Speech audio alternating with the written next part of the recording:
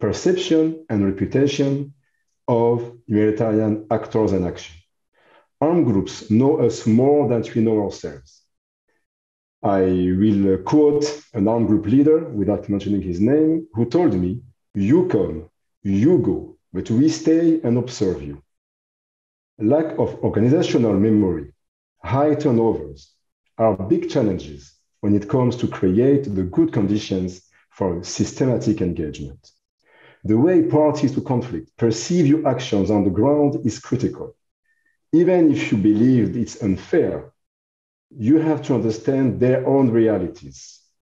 Geneva Call did several field-based studies on the subject, and it all comes to the same recommendations when you ask armed groups on the ground.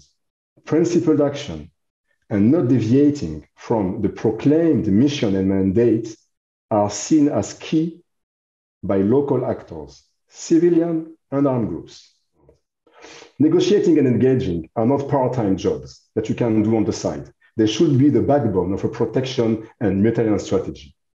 Strategic and systematic engagement needs to be done with a midterm and long-term approach. We consider 3 to 5 years the midterm strategic engagement that we have a particular group.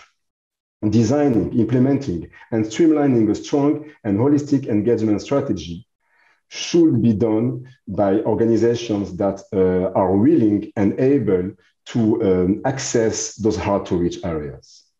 And to finish, bringing on board your governance and top management to make sure that there is a political and institutional buy-in that you want and need to engage with armed groups on the ground.